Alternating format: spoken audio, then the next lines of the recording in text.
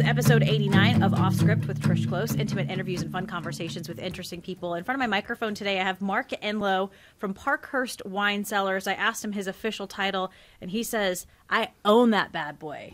Yeah, I do. Yeah. You are owner. You are head honcho. You are bottle washer and trash taker outer, all those forklifter, things. all that stuff. So glamorous. Very glamorous stuff. I've heard that a lot, actually. The wine business, it seems glamorous, but it's not. It's a lot of work. It's a lot of work. It's a lot of work. Who told me? I think it was Vince Vidrine from Irvine and Roberts. He said, you want to get into the wine business, get really good at cleaning tanks. Probably true. Right? Yep. It depends on which aspects you enter the business. Sure. I entered in retail. So yes. I started with cutting boxes open and putting price tags on bottles, which is super. It's all the same, right? Mm-hmm. All the work, it's different work, but it's essentially all the same. A lot of grunt work. A lot of grunt work. Yeah, and the production side's even heavier lifting. I mean, you get for sure just hoses and tanks and trash and garbage and chemicals, and so you have to really, really want it. You have to want it. Okay, that's what I tell my new reporters in this business in journalism, because people think it's glamorous. It's not. It's so much work, and you're doing it all by yourself, and you're lifting gear and equipment, and yeah, it's a lot of work. Talking to people who are total a-holes most of the time. Not most of the time, sometimes. So it's a lot. Okay, we're going to talk a lot about wine because it is your life. True. It's your life. You also brought a bottle with you, and this is you brought it with you for a specific reason, because we just did a wine dinner. Right. You just did a wine dinner. I didn't do anything but sit there and eat and drink. But you had this beautiful story about your label, and so you're going to tell that story. I'm so excited to hear it because it's pretty amazing. Where are you from originally, Mark Enlow? Born in California. California? And kind of lived pretty much everywhere. Got a chance to live in Europe for a while, in Hawaii, and back east, went to school back east, and just kind of lived you've been all over the place. South America. So. Wow. Okay. Well, we got to talk about that. Where in California are you from? I was born in Santa Monica, lived in the Valley for a while, and most recently the Bay Area. Wow. The Valley. The Valley. Santa Monica is a beautiful place. It's cool. I didn't realize people were born there. Yeah, you know the hospital in General Hospital? That's Santa Monica General. Shut up. That's the hospital I was born in. You were born at General Hospital? I was born in General Hospital. No way. Yeah. That's pretty awesome. Yeah. Okay. How long did you live in Santa Monica? Oh, I don't know. I was really very small at the time. Okay. So probably and a few years. We moved a lot. I went to 17 different grade schools. Shut up. Yeah, so we moved a lot. Why'd you move so much? I don't know. What's wrong with your parents? It was just my mom for the first 10 years, and then she remarried. Okay. So then we continued to move. So it went from 2 of us to 3 of us. Mom just got bored? I guess. Maybe a little antsy, a little itchy. Just wanted to find new things to do. My husband's mom is the same way. They moved around a lot just because she was like, I'm done with this place. Yeah. Let's go somewhere else. New places. Never back to any of the places we lived at before. It was always someplace new. 17 grade schools, meaning like, what grades are we talking? High school to 12. too? Yeah. 17. From kindergarten to That's 12. That's a lot. It's a lot. It was a lot. Did you ever get mad at her? Oh, I'll tell you, when I was a little kid, and I said, you can't. I said, I know we're going because I can't, you can't fight City Hall. And she goes, no, your opinion counts. And it's like, no, we're still left. City Hall being mom is City mom, Hall. Yep. You get really good, though, at making friends. Yeah, you do. You do. And adjusting. But unfortunately, it doesn't allow you to keep friends for a real long term. I know people that have friends since, the early grade school, stuff like that. I don't have that. I don't either. I don't either. I have a few, but I don't keep in touch with them. I mean, they're on my Facebook page. You know what I mean? They're like my Facebook they're those friends. kind of friends. Right. Yeah, those people. I am actually, you may be feeling the same way, super jealous of people who are like, yeah, we've been friends since high school. Yeah. And they're super, super close. Yeah. I've never had that. Yeah, my girlfriend, that's her friends that are up here, because she introduced me to the Rogue Valley. They're all friends from high school, so they all graduated together. Are you jealous of that? No. No? They're nice people. I like them a lot. So. But I mean that you don't have that? No, because I have other friends, and, things come and go. People come and go sometimes, but... So 17, I almost can't even wrap that means you went to a couple of schools in the same year. Yeah. Yeah. That's a lot. That's a lot. All right. So you said it was just you and your mom for a while? Yeah, until I was 10. Until you were 10, then she got remarried? Yeah, she got remarried. And then the moving still continued? Yeah, we still kind of did some stuff. Do you find that because you moved around so much, you want to settle, or? Yes. Okay. Yeah. I wanted to do the complete opposite. Sure. But I still wound up moving around a little bit until my son came along. And then I kind of put in some time, stayed in one spot, and had one job for like 10 years, and that was kind of cool. And But then, itching just a little bit to move along and do the next thing. Well, you probably can't. It's in your system, moving. A little bit. That's why I've enjoyed and felt very comfortable moving up here. So I just feel very confident. When you move around that much, I'm assuming you can't be a pack rat. You can't have a lot of stuff with you. It's expensive if you do. This last move about broke me. Really? Oh, it was the 26-foot truck and the whole 9 yards. It's you can't cart a lot of stuff around. I look at all the things I had when I was younger and record collections and things like that, and I go, I know. I should have kept all that, but yeah. I didn't. So. I find I have a love-hate relationship with moving. I love it because you do get to purge and clean out and completely start over. But, oh my gosh, is it a pain. Well, the worst ones are when you're moving like only 2 miles. Yes. Because then you take everything. Because you figure it's only 2 miles or so. I'll just throw it all in a box. And then you got all this junk that sits in your garage for about 2 years until you move again. You go, well, I haven't needed it for 2 years. So That's true. So. That's true. We recently moved probably like 3-4 years ago maybe. And we were doing really good except for the guest bedroom. There was more crap in that bedroom than I think in our entire house that was like hidden. It's my garage. Yeah. It's stuff under the bed that you're like, oh, there's those 50 Real Simple magazines that I haven't read in 2 years. There they are. Yeah. You should throw them away. You should throw them away. Yeah, throw them away. Burn them, do something. Okay, so where do you graduate high school then? I went to Palm Springs High. Palm Springs High. So all this time you're moving around, is it all in California? No. Oh, no. okay. It was Hawaii. We lived in. Oh, wow. Yeah, we lived a lot of places. What took you to Hawaii? Curious.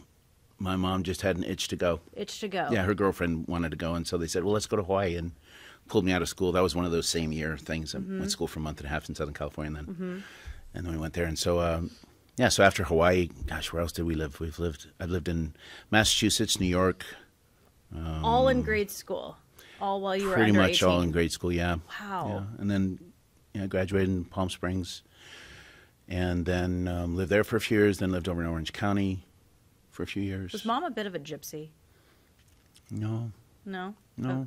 No? Okay. She's a pretty confident woman. Just wanted to do the things she wanted to do. That's amazing. Yeah. I love that. Is she and still we were around? young. Yeah. We, she's only 20 years older than I am. Okay. And so she was still kind of a kid at heart, and she took her kid, and we just went and did things. That makes for a few sense. years. Yeah. That makes a lot of sense. So. Does she still move around a lot? Not much. Okay. Not that mobile. Slows you down, right? Slows you down, yeah. Age definitely slows you down. So where is she now? She's in Southern California, Concord. Awesome. Yeah. That's so great. I go down about every month now just to say hi and see what's going on. Good. And take her to a doctor's appointment or something like that. What was it like living in Hawaii? How old were you? Do you remember? I've lived there twice. Okay. So I lived on Oahu. I lived in Oahu when I was a kid, so 10, 11, 12. And then I went back to Kauai to live. It was the year of the Rodney King riots. When was that? 91? Something like that? Sounds good to me. Right in there. So then we lived on Kauai for a while. Okay. And then until Hurricane Iniki hit. And then I took off and we lived in Florida with my dad. And then we went to New York because I went to culinary school. You went to culinary school? Yeah. How old were you then?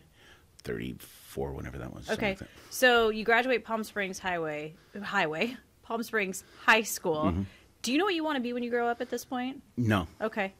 No, I was doing graphic arts and printing and stuff like that for a friend, and then I started to do some drafting things, architectural kind of drafting, just really light stuff, nothing crazy like construction stuff. But then I got exposed to, I came up to Northern California, work with my brothers in a beef jerky plant. That's different. Random. Yeah. But what beef jerky plant? Do we know it? No, because it's gone. Okay. Because one of the big guys put us out of business. So, which Typical. happens. But it was a lot of fun, really enlightening. And because I was near the wine country, I got kind of exposed to wines. And did you say a friend or my brothers? Your brother. Yeah. Okay. I forgot to ask. This is actually one of my questions. Did you grow up with siblings? Do you have I siblings? have 2 stepbrothers. Stepbrothers. Okay. Do you guys get along? Yeah, one just passed a couple months ago, but the other one, gets along. He helped me build a tasting room. Aw. Which is nice. Have you seen the movie Step Brothers? Yeah, but it's been Ferrell? ages, and I got short-term memory issues. So Okay, if for those listening who have seen it, the first time I watched it, incredibly disturbing. Like it makes you feel icky everywhere. There's just something about. I don't know the characters, and then every time since when I've watched it over and over again, it gets funnier and funnier and funnier. There's movies like that, yeah. So, anywho, I have to give it another shot. Especially because I have a list stepbrother. about this long that's got, but I've known them since I was 10, so it doesn't feel like stepbrothers. We talk every other day practically with each other. I love that. And then and like I said, we lost the older brother. I'm sorry to hear that. I'm sorry to hear that. Yeah. So. Was that a sudden thing? No, he had health issues all his life. He had a really tragic accident where he cut his arm really badly, and it just caused multiple health issues. It just plagued him for about 60 years, probably. So. I think if it's anything that's sudden, or if you know it's coming, it doesn't make it any easier. Yeah. It just sucks all the way around. Yeah, all the way around. So, how did your brother get into the beef jerky business? Well, my mom and dad and I used to make beef jerky at home. Okay. And that's my dad, a thing. Yeah, it's a thing. This. Yeah, it's a thing. So we had this methodology of doing it, and it was always a big deal for my dad. And he'd go out and buy a commercial slicer so we could get it just right. And he literally went out and got those, the over and under ovens that they plug in, the old style. He literally went out and got 2 of those from the local charity place and plugged them into the garage so that we could make beef jerky in the garage. Okay. And I was like, okay. So he and my mom split up.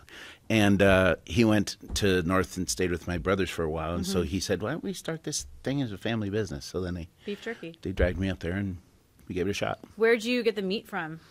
A wholesaler in the Central Valley. Because the whole idea is you're pulling all of the moisture out of the meat, and that's what makes it jerky. Right. Okay. We do that, but there's a fine line going too far because then it turns to sawdust. So you don't want to use too fat a meat, so we used all bull. Really? Yeah, we used all bull, and we used all top round because that was the cut that was the leanest and had the right shape. Okay, so it has to be lean. Lean. Okay. A friend of mine, Paul Murdoch, who is with Gary West Meats, we've talked about beef jerky over the years, and elk and all these different kinds of cuts and what works really, really well.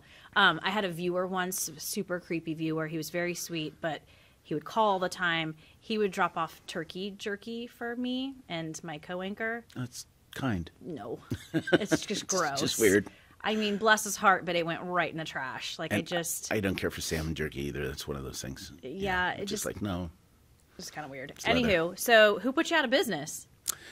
Oh, one of the big jerky companies that was distributed by a large grocery distribution company. Dang it. And they bought up our entire production for a month, and then they held it for 2 months and let it dry out, and then they gave it back to us. Oh, that's messed up. Yeah, it was messed up. That's business, though, isn't it? Yeah. Yeah. So. When was this? That was around 1980, and then I went south and went back to Orange County. So I guess I did go back a couple times. Yes. And I got in the wine business. In the what business? In the wine business. Wine business. This is when it started, the 80s? Yeah, for me. Okay. 1980. I was 20. Correct me if I'm wrong. I feel like the 80s is when this kind of starts to get... Yeah, California wine was really hitting a stride. And, I mean, we used to I talked to Robert Parker, who's a huge, wine advocate and all that stuff. I used to talk to him directly on the telephone. It's no big deal. Call his office. And he was still practicing law at the time. And them and you just had one-on-one relationships. I mean, the buyers used to go up to Northern California all the time. It just seems like, talking with a lot of you guys who are in the wine business, the 80s were when people, especially in restaurants, the sommeliers were starting to get big. People were really wanting a good bottle with dinner. It just sort of became this thing in the 80s. Well, you had a lot of brands that came into the market then that are huge. Okay. Silver Oak, Jordan, Kendall Jackson, Glen Ellen. A lot of these brands that really hit their stride 1980, 81, 82, 83, and they'd started in the mid-'70s, late 70s. Okay. So that's when they were really coming on the market. So it was a very cool time because you got to do a lot of things in the industry with people who are considered the greats now. I've had lunch with a lot of these people and been exposed to a lot of that. Like who? Michael Broadbent. He's a pretty famous wine guy from. He's an MW, Master of Wine, from England. So I had a chance to have lunch with him. We had 1975 Bordeaux's. We had 10 of them each, and a bunch of. I mean, you do that. That's what it was like back then. We had these huge auctions where we'd go to the Hublin auction and taste wine that was in Napoleon's cellar. I mean, it's just insane. Shut up. Every BV reserve cab from 1953 up to what I had at the time, which was probably 78. I've tasted every single one of those in one setting. Really? Yeah. That's a lot. It's a lot. Do you spit or swallow? Spit Okay. most of the time, unless it's really good. You've had right. Then you, yeah, You've had wine from Napoleon Cellar. yeah. They had it there at the auction. It was You kind of cool. tasted it. I'm trying to remember whether I tasted it. I remember I was in line for it, but one of the bottles broke because that guy had the gas charger thing where you go like that. And he hit it in the bottom of the bottle. It just Well, it is exploded. old. So, yeah, it is old. Old bottle. Fragile. Yeah, I've always been curious. Some of these wines, like that are $8,000 on a wine list, like what do they taste like? I'm just curious because I'm never going to be able to afford a wine like that. I don't know. I think there's a point of subjectivity and just, it's just a rare item. That's all. Is there really that much difference between a 59 Chateau Latour and a 59 Lafite? Well, there is. You taste them side by side, but on their own, they're probably both exceptional. Okay. Okay. So you get into wine in the 80s. Do you get hooked? Oh yeah, Okay. totally hooked. I mean, from then to where we are now, have you always sort of worked in the wine business? I took a brief time off when I got my culinary degree and worked, but again, back more or less in wine. I was with Hyatt for about 6 years on and off in food and beverage management. Okay. So I kind of stayed in there. I was a beverage buyer for a couple places and then Okay. worked in the culinary side as well. So Okay. So you're working in the wine biz in the 80s, and then I think you said you moved to Florida? let me see. Yes, we went to Hawaii and then we went to Florida and then I need a from map. Florida. Yeah, we need a it's map big. and just like It's a pointer. right, exactly. Green screen out here somewhere. Exactly, it's behind us. Yeah. So so I went from Florida, and I cooked in Florida for a little while, and then I went to New York, and then after that, I came back out, worked for Hyatt again for a period of time, and then I went to work for Southern Wines and Spirits for 10 years. Okay, so why culinary school? I had worked with all these chefs in L.A. I wrote the first wine list for the first California Pizza Kitchen. I got to work with. Did you really? I got to do the. I got to work with. I just blanked on his name. He does Meals on Wheels. Oh, okay. Wolfgang Puck. So I worked with his people on the first Meals on Wheels, which took place at the back lot of Back to the Future. So I worked with them. So I got a chance to work with a lot of people, and I sat down with chefs, and I literally see them at 10 o'clock in the morning before anybody was in the restaurant, and they'd be cooking, doing stuff, and try this, taste this. Write a wine list, add some things, have coffee, and the then cooking bug bit you a little. So I like bit. cooking, and then I'd always kind of liked it. I mean, I was really when I was a kid. I'm told I don't remember this, but I used to make interesting sandwiches for my mom. Nice. Peanut butter and bologna and popsicles and cheese. Okay. So I discovered peanut butter and bacon sandwiches when I was in That's middle good. school. Really good. salty and yeah. It's, real good. Yeah. So you go to culinary school in New York. Yeah. Which culinary school? CIA. Okay. Culinary Institute. The famous one. The guys. Yeah. Yeah. What was that like? It was good. It was intense. I did that, and at the same time, I cooked in Connecticut. So my schedule was just completely immersed in culinary arts, and so that was a lot of fun. Then there's aspects of that. CIA doesn't just teach you how to cook. They kind of break you down. And They have to, They right? take you. Yeah, it's like the military. They take away what you think you know, and then now they're going to tell you what you know. But they also have a restaurant development course and wine course. So then I got to be close with one of the gentlemen that was running that, Michael Weiss, the wine course, and we were kind of in touch for a while. And then, and so then I graduated and left, and like I say, went to work for Hyatt. But the school was intense. I stayed more on the morning shifts because there's two sets of shifts. There's morning and lunch, and then there's lunch and dinner shifts.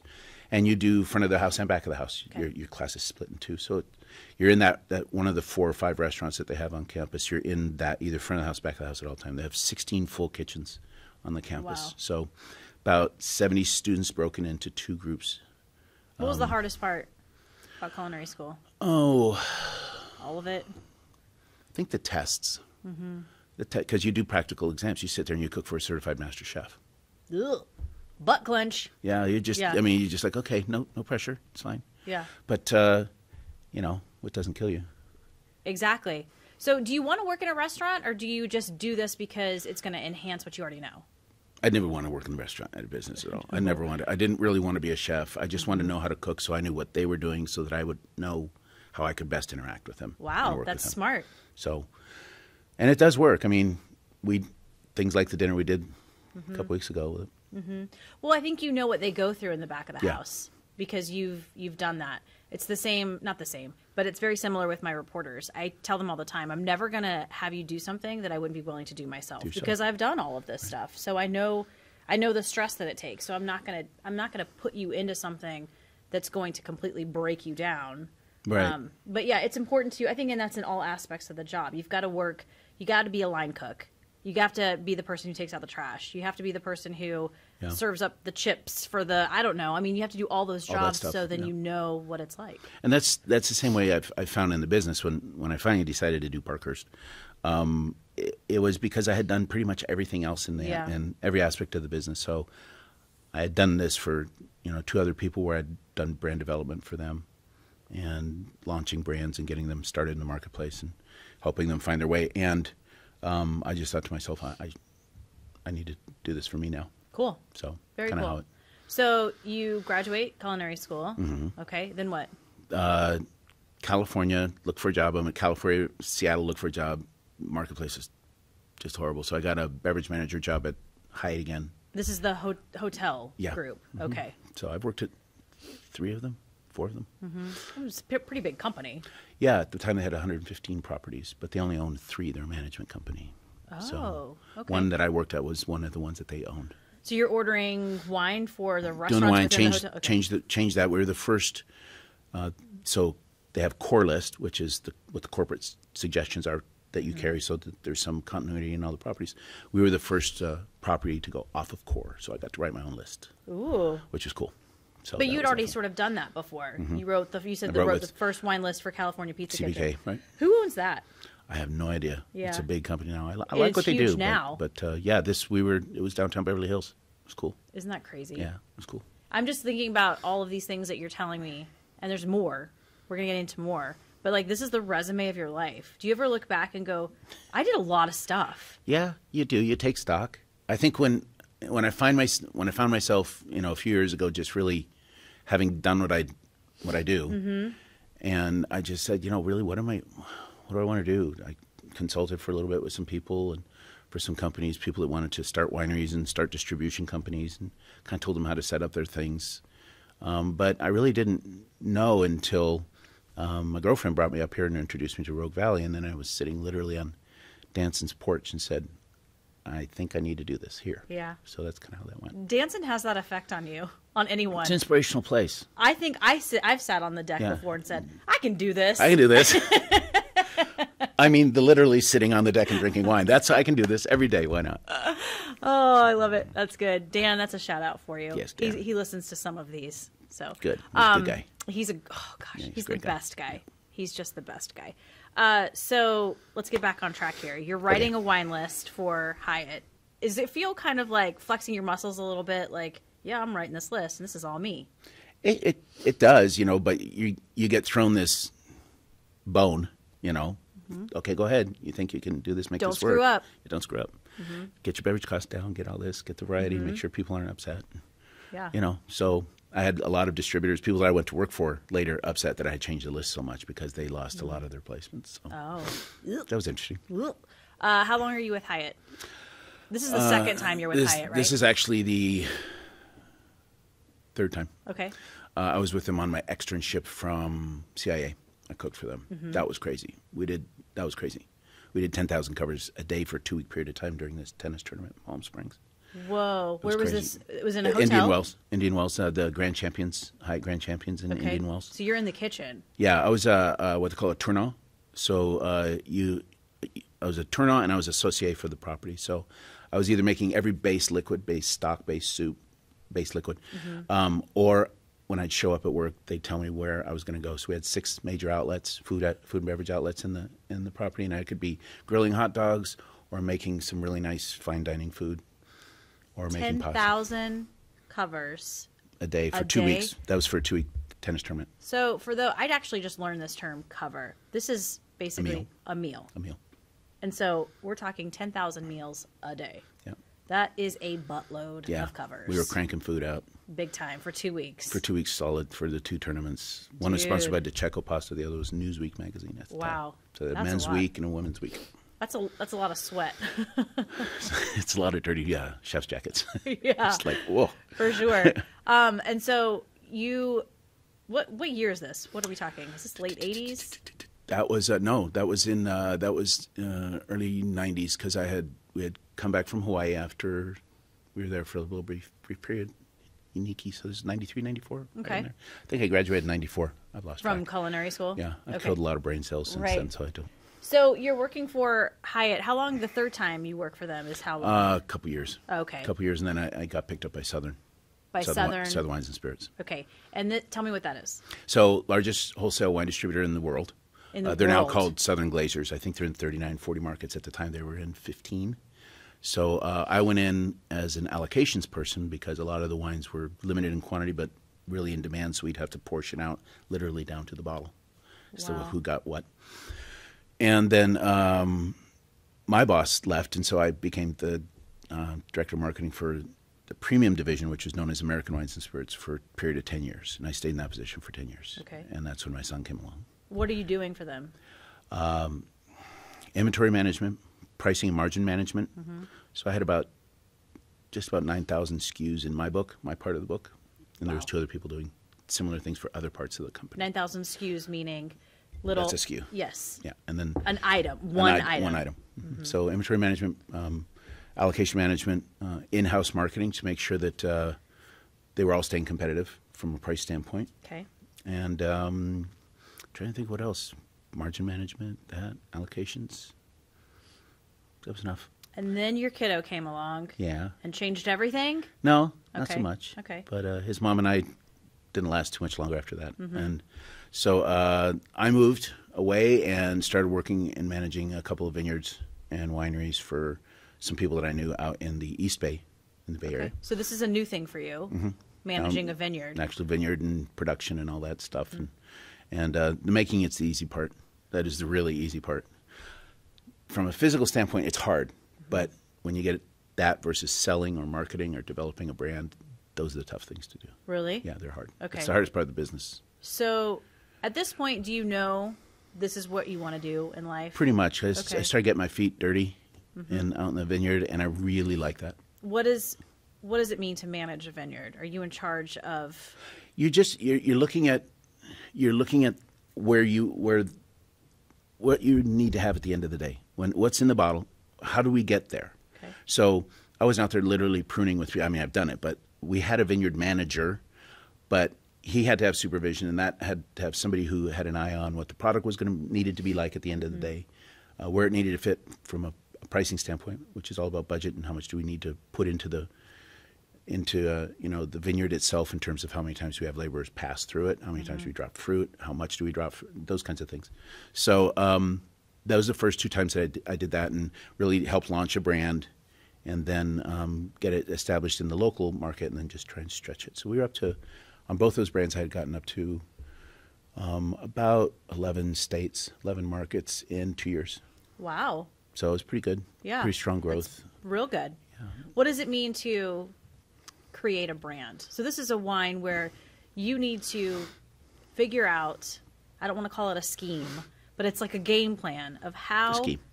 Is it a scheme? I mean, you have to. How you're going to get this in people's homes, period. Right, period. And have them fall in love with it to the point where they're either a wine club member, they're buying it at the store every time, right? Right, or picking it up at every restaurant, or it's by the glass in certain places. And the competition is insane. Insane, especially in California. I mean, the people that I worked for had day jobs of their own, and they also thought the wine business was romantic, and so they decided to start these wineries. So they put me in charge of doing that. So I would go back to them and we'd talk about where we were performance-wise and where we were in the market, and they're like, I said, look, you're a roofer. I said, how many competitors do you have within a 50-mile radius? And it's 8. I said, I have 1,000. Yeah. I mean, 1,000. So it was very competitive, and so a little bit of dog eat dog, and you have to. Do you want to be in a distributor? Do you want to self-distribute? Those kinds of things. So when you're putting the brand together, it's really important to have a story, which I think we have here, and there has to be a reason for it. What are you trying to do? What are you trying to make? What's the voice? What's the expression? What's the theme? And how is that expressed through packaging and pricing? Your position in the market. Your PR. There has to be a why. Yeah, it has to be a why. And also, I mean, that goes with everything. Why are you charging this for a white wine and this for this red wine? For the red wine, right. Yeah. And how does it fit in pricing-wise in your portfolio? Because it's really important to have pricing in the existing portfolio that you're in that makes sense. So you don't have these monumental jumps in price. You know, like, well, this is $20, but this is $85. That makes, you know, it's hard.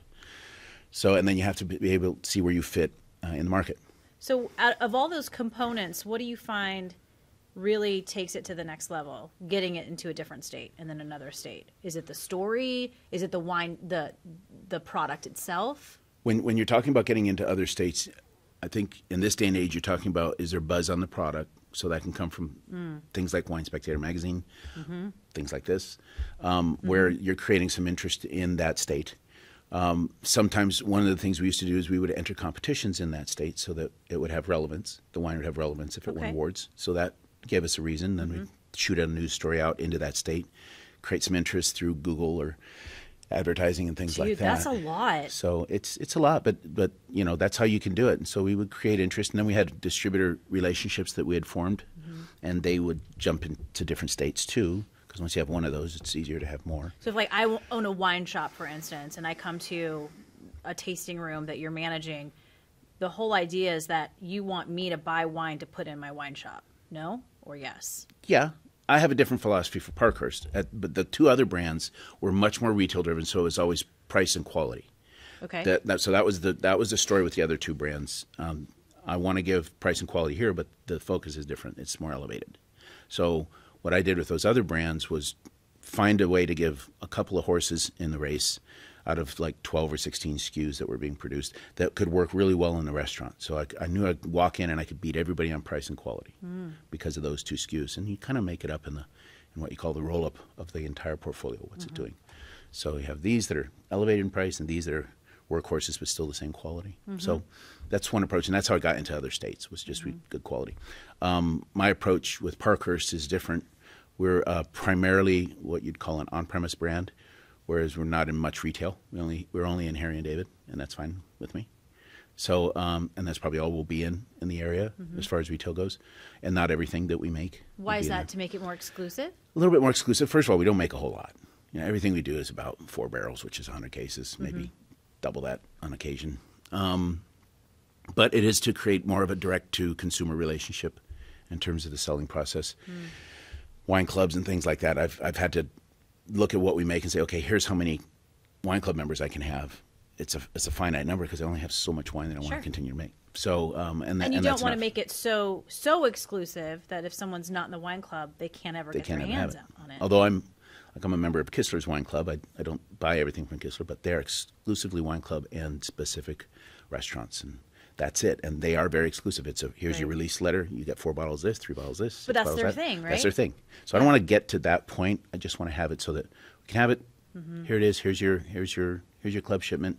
Here's a tasting room. Bring some people down if you want, and then that's about all we do. And I found that restaurants, excuse me. As well. And I found that's very typical with lots of winery owners and winemakers. They just want to find their niche. Right. For some, it means we want it everywhere as much as we can get it out there. Right. Some say just wine club and tasting room people, maybe a few grocery stores. That's it. That's it. So everybody, it seems like everybody has their path or their vision of like, this is where I want my wine. Yep. And a lot of it seems to, you have to at some point make sure there's control over this, I guess. I think you're building in control when you do that. Yeah. You're building control into the brand. Because I rarely have a conversation with anybody about my pricing because I don't have to. You sometimes, if you get you get into conversations sometimes with retailers who will just blow out what you've got. And there's a lot of nuance to that as opposed to which market you're doing business in. Oregon's very different than California. Yeah. It's very different than Texas. So so it just depends on the market. And so you have to kind of handle your pricing with some kind of reverse technology where here's what I want it to be. So how do I get there and have it work for this state, and this state, and this state, and this state? So it's different then. It's going to be different. And then it seems like too, building a brand and expanding the distribution, there's so many different steps. Right, there are. Lots of different steps. plus the legal ones, which make it even more complicated. Yeah. So how long did you do that for these wineries? You said East Bay area. Yeah. So 2 and 3, 6 years. Okay. Combined. So you're gaining a ton of knowledge and experience from this. Yeah, and in a lot of different areas too, like the vineyard stuff and production, which I hadn't been that much exposed to in the past. Okay, so what's after that? After that, I started. Well, at the last winery, I was. It was sold to a Chinese firm, and I was running that winery. And I had hired. What winery was that? That was called Hannah Nicole. Okay. And that's in Brentwood, and the Northern California Brentwood, not Southern California Brentwood. Gotcha. And so and it was that sold was to a Chinese firm. Yes, and Okay. so I had to hire some new staff. And I hired a lady named Angie, and I didn't know she was from up here, but she was from up here, and we got to know each other, and we got close. And then she said, "Have you ever heard of the Rogue Valley?" And I go, "No, I haven't." She goes, "You call yourself a wine person?" And I go, "Well." She goes, Angie, boom. Boom. And so she said, "Well, I'll show it to you, because that's where I was born and You call and yourself raised." a wine person, You and you don't even haven't know. heard of the Rogue Valley. You don't even know. It's only 5 hours away. Thank you, Angie, setting him straight. That's right. That's right. So anyway, so she brought me up here, and we started rambling around. She's got a lot of friends in the industry. And a lot When of was friends up this? here. This is about 6 years ago. Okay. Oh, and so that's good. That was a good time. Her, I guess, her high school reunion was the first event they did at Danson, I guess, after they had opened. So Okay. so she took me there. She took me to Red Lily and all these other places, and I think Roselle had just opened too. So really kind of going, wow, I really like this. This is cool up here. So did you go to Cressell? Oh yeah, we hit everywhere. I mean, so you're going to some fantastic spots in Southern Oregon. And then back home, and then back up like 2 months later. I mean, we were just back and forth a lot. And she has family up here and stuff Sure. like that. So she was down there working. She was down there working and living. Okay. She has her kids. Right. And so you're doing this bounce back and forth. What do you notice as far as, I don't want to compare, but what do you notice are the differences in Southern Oregon from where you guys were? At that time. At that time, just pace of life and everything. It was detoxifying to come up here. You just That's breathe. good. And I like the area. I mean, geographically, I liked it. I like the diversity of the valley, and especially for producing wine, that was great. And that also lent itself to other things that were really interesting. Like Rogue Creamery and chocolate. I mean, all these things, all that make it really unique. And so that's what I really appreciated. In the Bay Area, you've got the variety. You've got those unique things, but they all come with a steep, steep price tag. Yeah. In a lot of different ways. Dealing with the restaurant people in the Bay Area is, these people, they're pretty demanding. Yeah. I absolutely love the Bay Area, but I just find that it's a little extra. Mm-hmm. The traffic. Oh, traffic's gotten horrible. The pricing. Everything. Yeah. It's a little extra. For those zip codes, it's a lot of money. I know. It's a lot of money. I was going to brunch on Sunday, and there was an accident on Interstate 5 where it literally came to a standstill.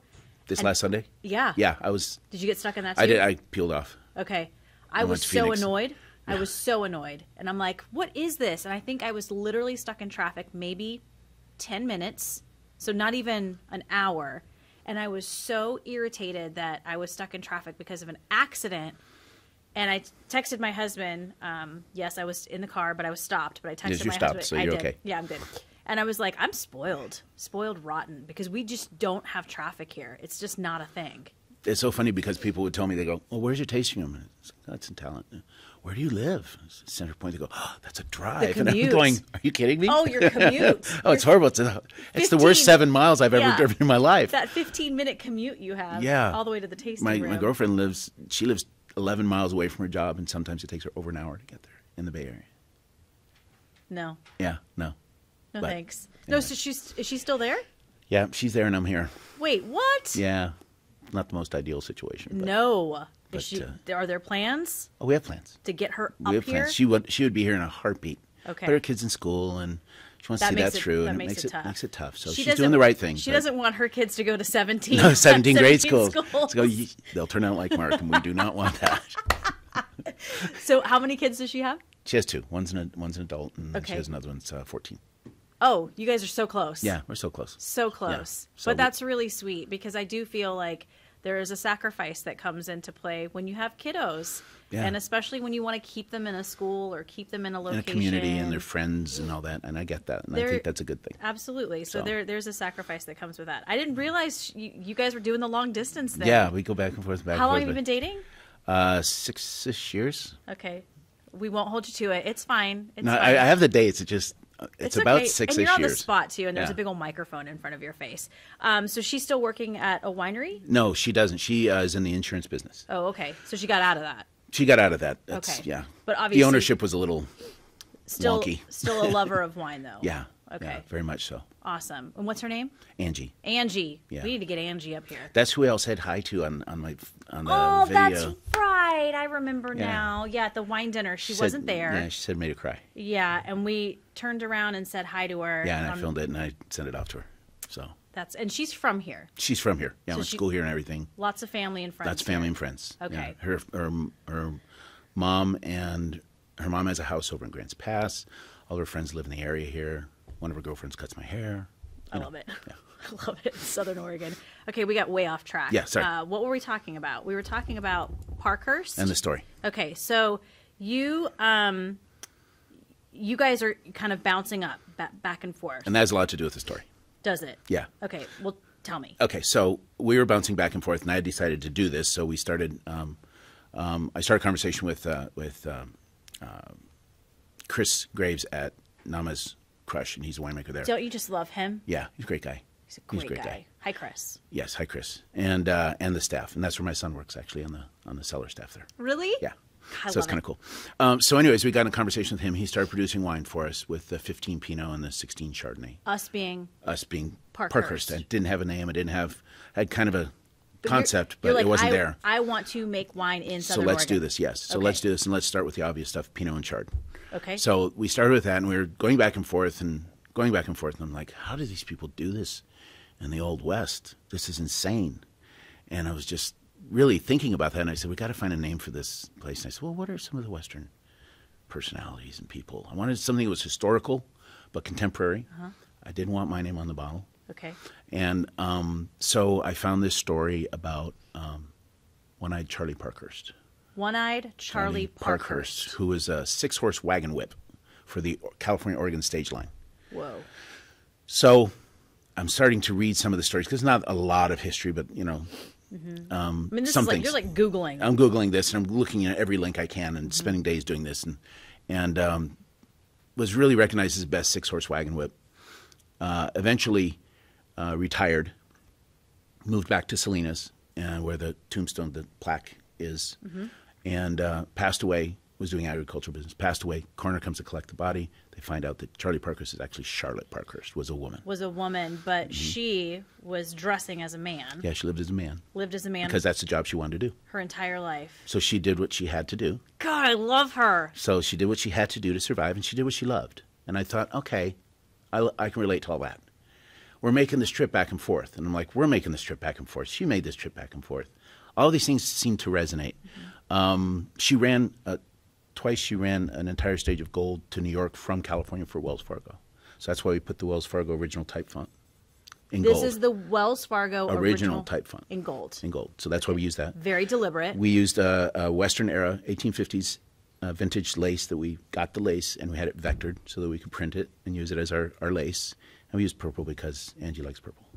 Nice. And there's no other purple in the market. No. So You did your research. take the bottle, put it on the shelf, go to Harry and David, put it on the shelf. Literally. Move it. Here, put it on there. Okay, it sticks out. No other purple. Yeah. So, Wow. So that's the reason why, and that was the inspiration for the name.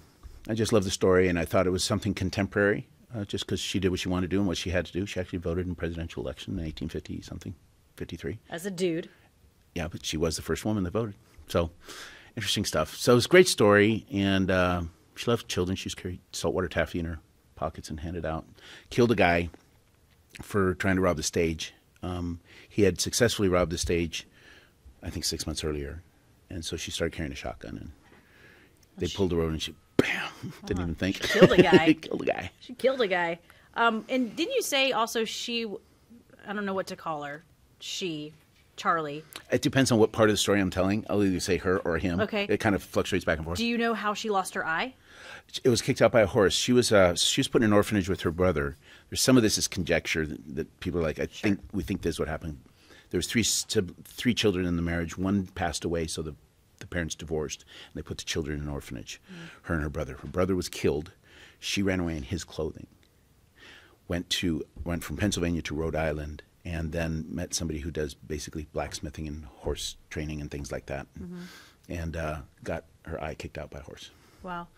I wonder if the motivation of she's in her brother's clothes, and I wonder if it was because she really wanted to be a man, or if she was smart and realized I can get further if people think I'm a dude. I think she felt safer. Felt safer.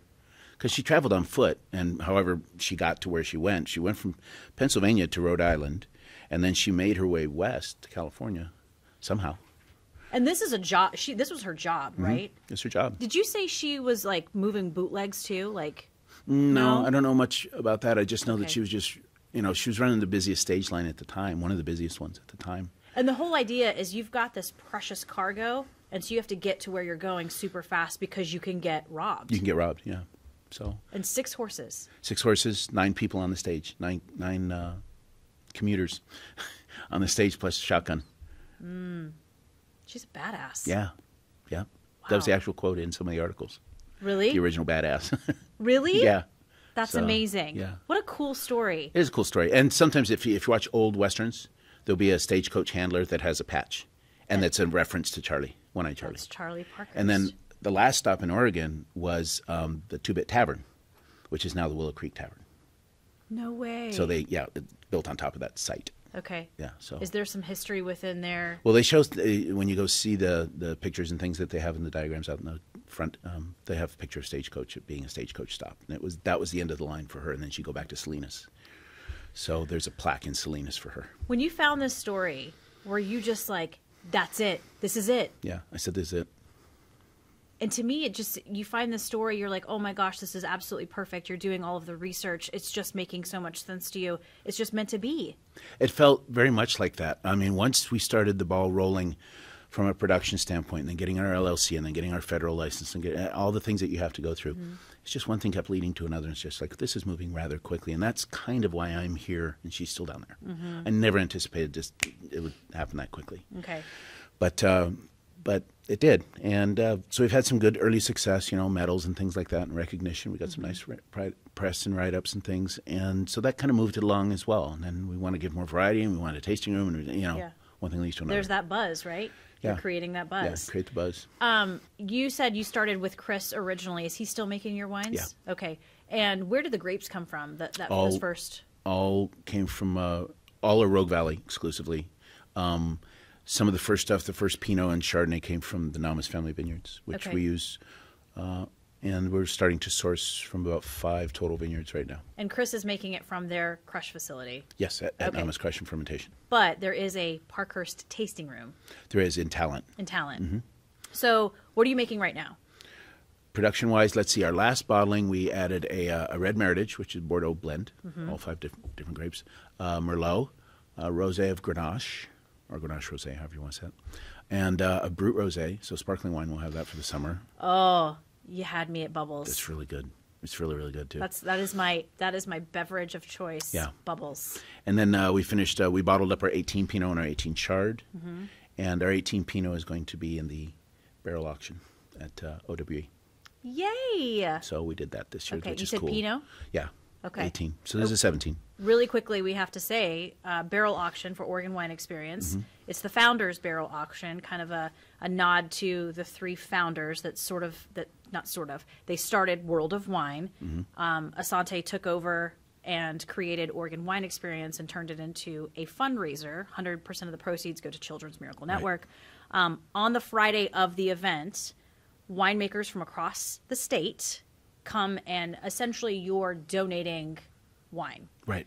So we taste this wine, and then you auction off whatever, cases, the whole barrel. Some people buy the entire barrel. We did. We devoted 10 cases of production. Okay.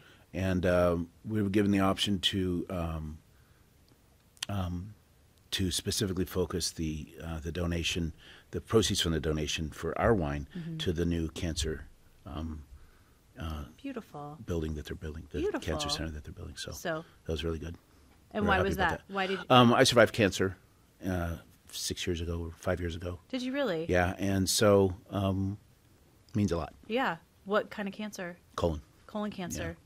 Where was it scary?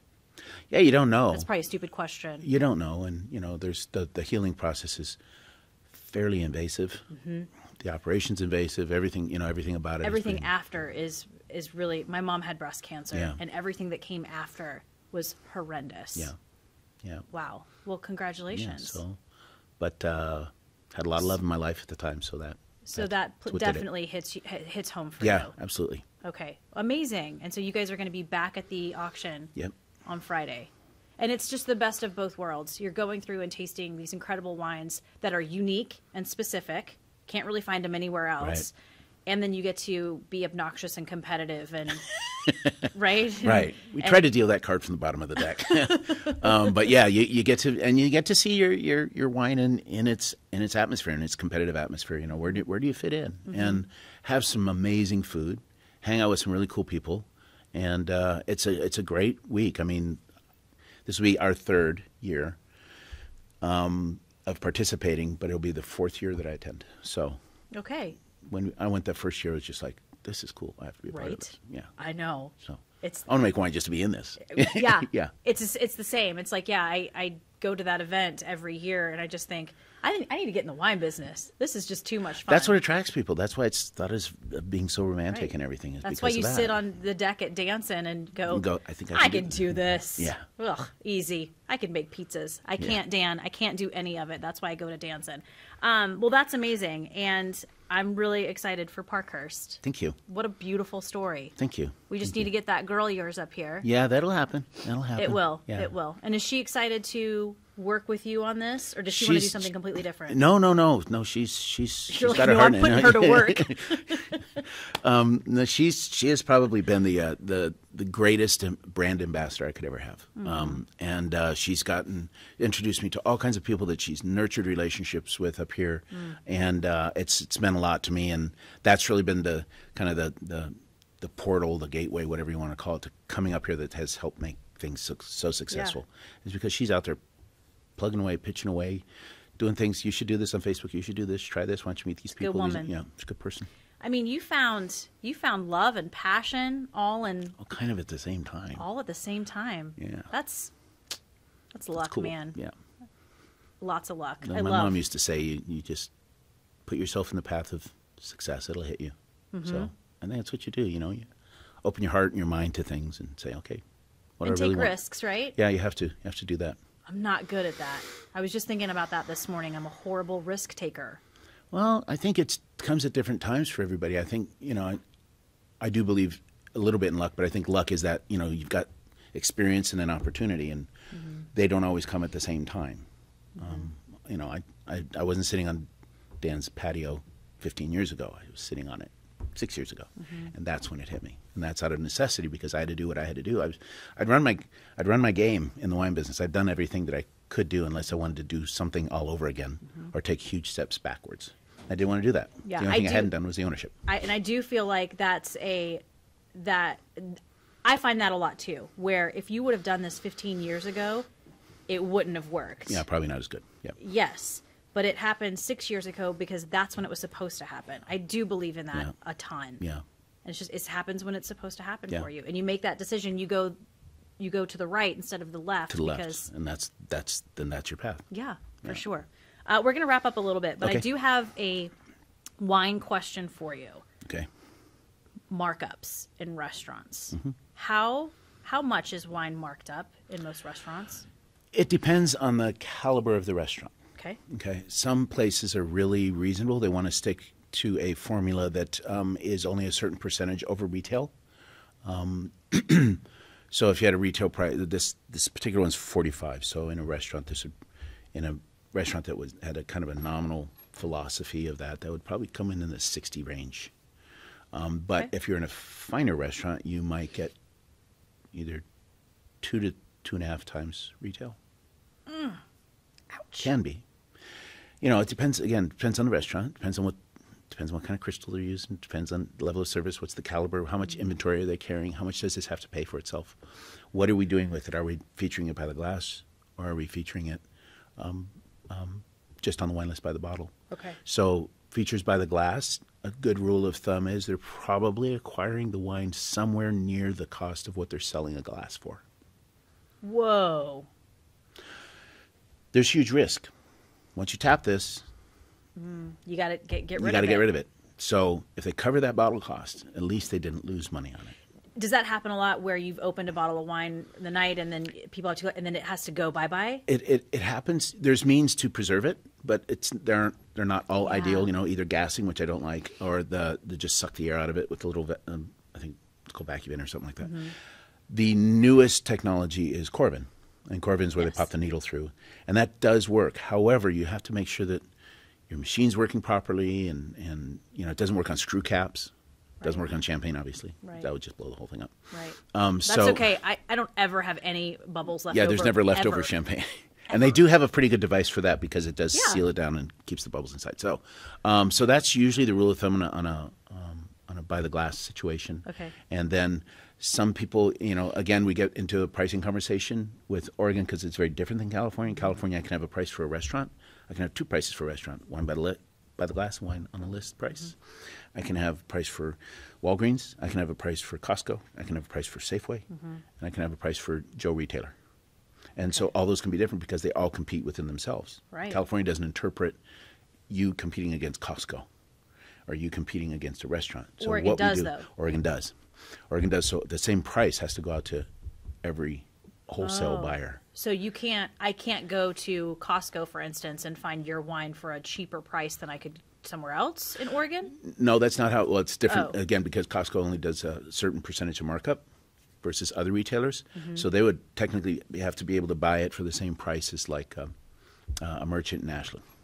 Okay. Okay, so they have the same bottle price, but then because their markup is different, they charge less.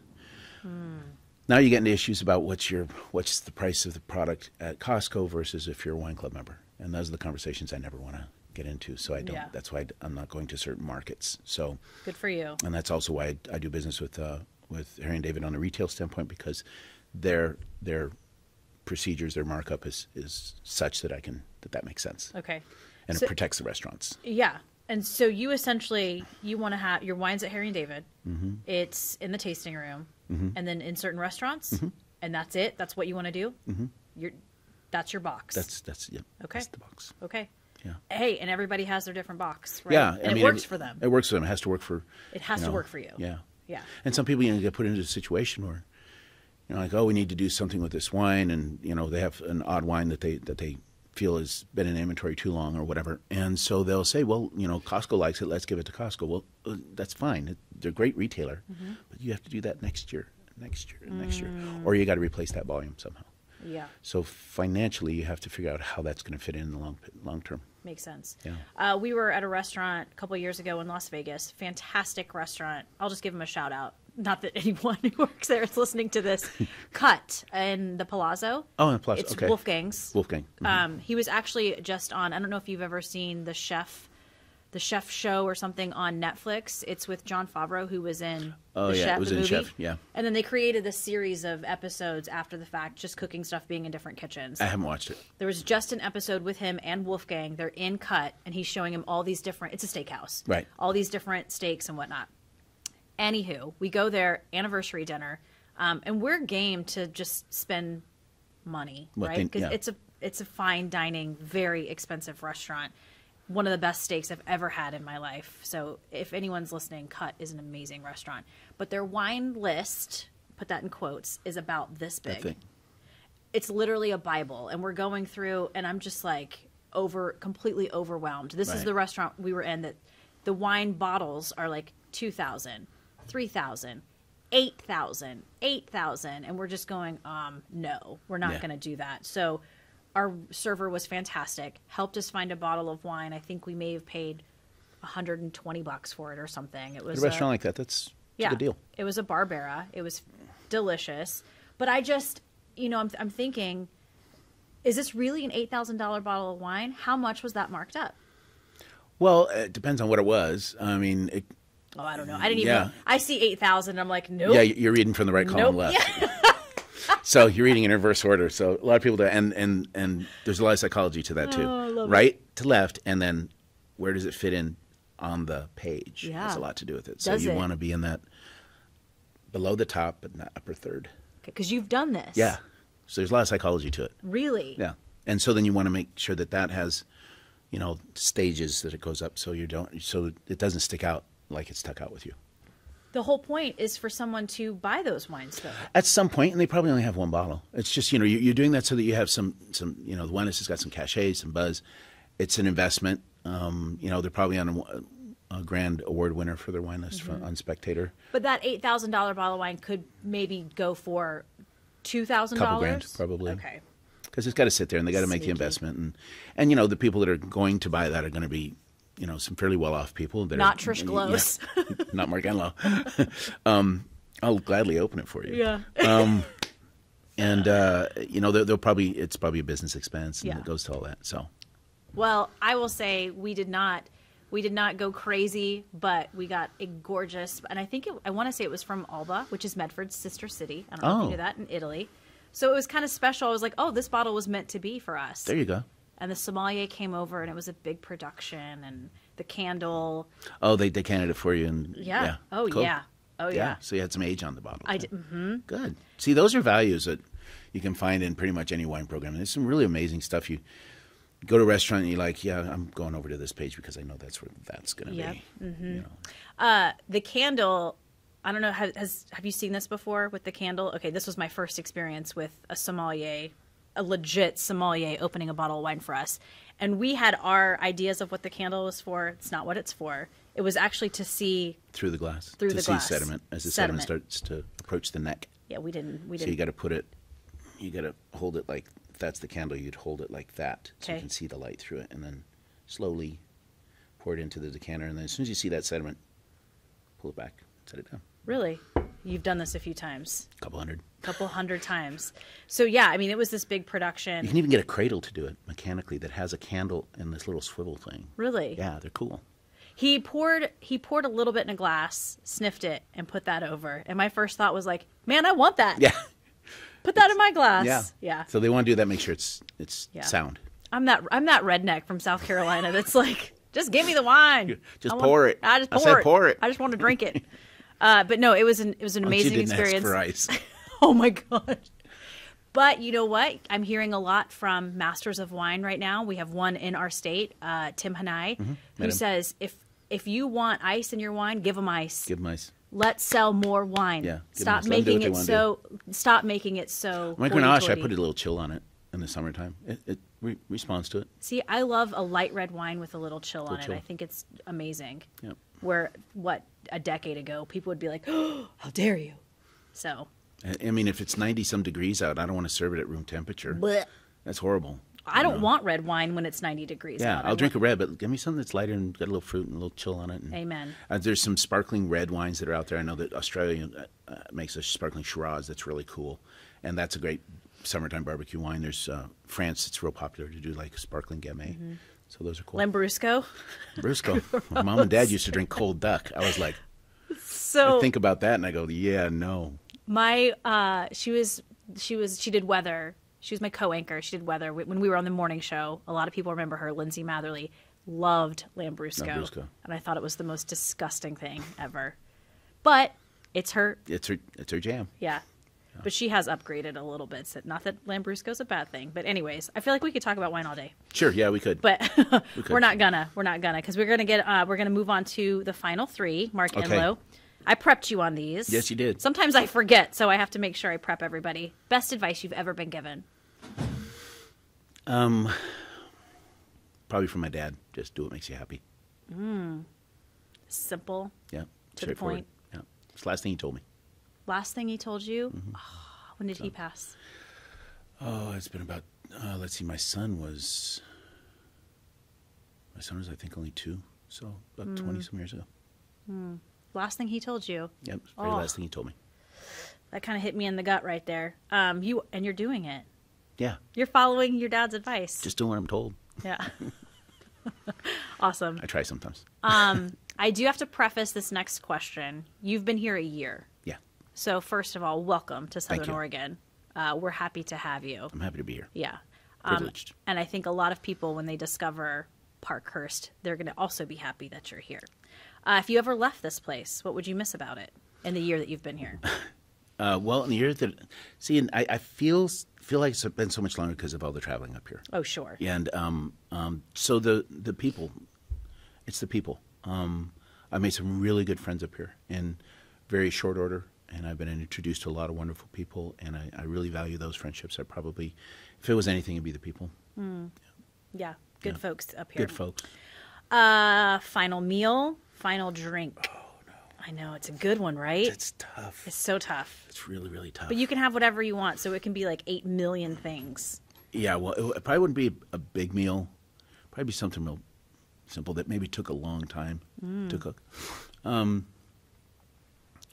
I know the wine would probably be a Bordeaux. I love that you're starting with wine first. Yeah, 59 Latour probably. Okay.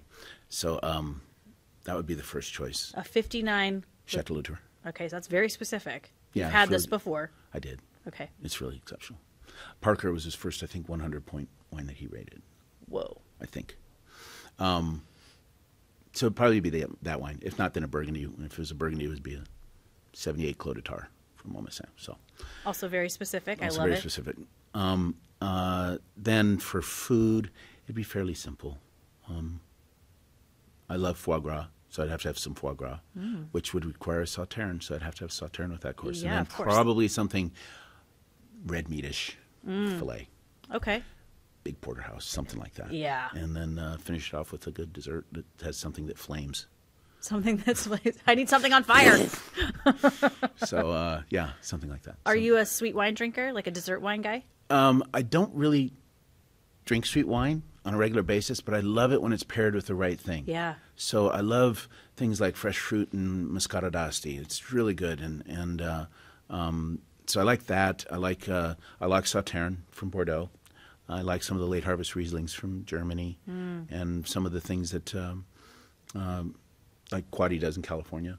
Those are really Elysium and Essentia. Those were. I came into the industry when those things were just really getting popular, so it was fun to experience those wines specifically. Those blew my mind. Yeah, and then I love port. I love vintage port. It's usually not a good sign that I'm deciding to have vintage port at that time of the night. If I've made that decision, Right. that my decision-making process is probably flawed. It's always then. Yeah, it's always like, that last drink, isn't let's it? have a 55 Coburn. Why not? Why not? Night's still young. Yeah, night's still young. It's only a few Okay. $100. So. I love it. That'd be it. Sorry, we've got the door opening and closing. That's okay. We are in a studio where people are trying to get People are ready trying to for a get their job newscast. done, yeah. Okay. Before I let you go, Tasting Room and Talent is open when? We are temporarily closed. Temporarily Yeah, closed? temporarily closed because we're doing some stuff for the county, That's which is okay. in debate as to how much of it we have to do and we don't. So that's why it's taking so long. Ooh. Yeah. So, but we're doing that, and as soon as that opens, which it can be literally within a few weeks, a couple weeks. We'll be Okay, back in business. so people should look for you late March, early April? Yeah, as far as the tasting room, other than that, we're around town. We're ported quite a few places. Obviously, the Rogue Grape probably carries more of our wines than Can people find you on Facebook? absolutely. Okay, Just because I mean, that's where... Parkhurst Wine Cellars, and Okay. got a huge following. A lot of the news that we put out there as far as tastings and events goes out there first, and we tend to direct people to that. We also have website. Okay. So I would say if people want to go to the tasting room, they should probably keep track of your Facebook page because that's where it will be announced. that's where it'll all be announced, right? Okay. And then Parkhurst Wine Cellars. Right. Okay. All right. Parkhurstwines.com is the website. All right. We'll get this junk worked out with the county. Yeah, so, we're getting that taken care of. Okay. I'm not even going to ask. We don't have a whole nother morning. I've It's heard a laundry list. I've heard stories. I've heard stories. Well, if you're listening to this podcast on Apple's podcast app and you like it, please subscribe, rate, and review. It helps other people find us. We're also on Google Play, Stitcher, and SoundCloud, and you can watch the video portion at ktvl.com. We're also on YouTube. One more time, Mark Enlow, thanks for meeting Angie. Thanks Yes. for moving to Southern Oregon. Thank you. And thanks for your contribution. Absolutely. Thank you. I appreciate it. Privilege.